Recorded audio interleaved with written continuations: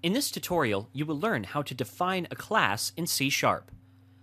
Classes in C# are the main building blocks of the language. The syntax of declaring a class is this over here. The class keyword is used to declare a class and is followed by the name of the class.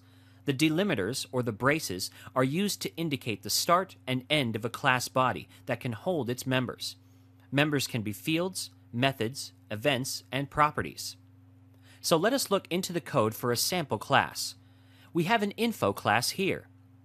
Here the variables are ID, name, and mark that are referred to as fields, and the function is PrintDetails, that is referred to as method. We shall look into events and properties in further classes. The PrintDetails method contains code to get input for the variables and display them.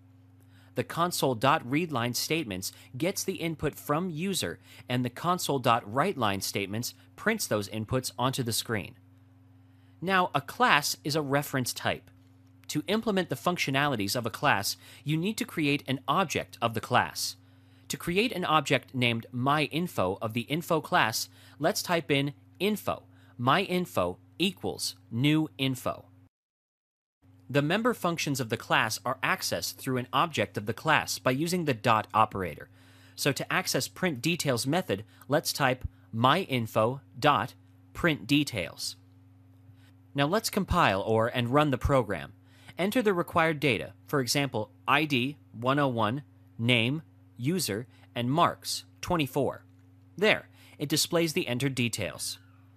Note that PrintDetails method that is invoked from within the main method is defined under the public access modifier. Access modifiers are used to determine if any other class can access the variables or functions of a class.